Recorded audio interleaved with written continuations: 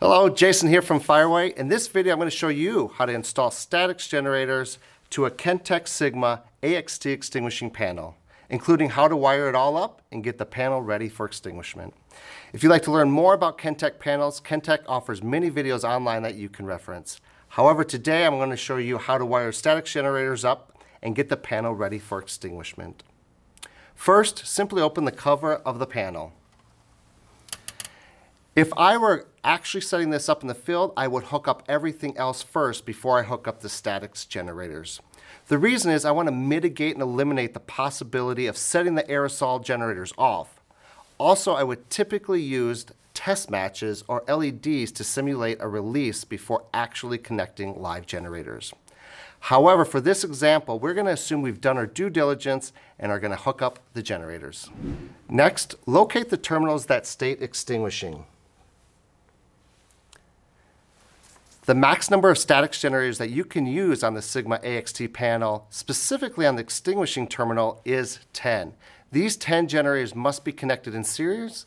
If you are only using 1 or 2 generators, then a 2R2, also known as a 2.2 ohm resistor, must be used in line with the generators. Today I'm going to hook up 5 generators with the end-of-line diode to this panel. Once you've hooked up the generators, EPD, and the end-of-line diode, you can hook up the batteries and then apply power. It may take some time for the panel to power up. And if you need further assistance, please refer to our EPD E-Match protection device video. Now, if there are any faults that arise during the start out, be sure to fix those before going any further. Refer to the Kentec manual for any faults you encounter or contact technical@statics.com. There is an extinguishing trouble light that may turn on if the circuit has not been properly calibrated, as you can see here. If you see the extinguishing trouble light come on, you'll have to locate the extinguishing monitor dial and you'll have to rotate it clockwise until the fault clears. Keep in mind that this dial can rotate over a dozen times, so it might seem like you're turning the screw forever. Once the light goes off, it's a good idea to short the extinguishing output to see the LED lights illuminate and then go out when the short is removed.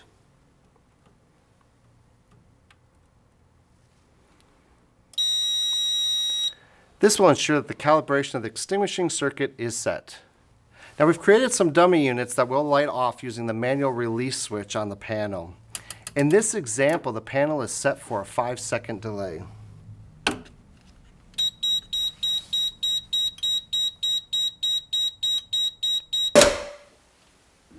As always, if you have any questions about this video or want to see additional videos, please comment below or go to our YouTube channel, Fireway Inc. Otherwise, please email us at technical@statics.com. We'll see you next time.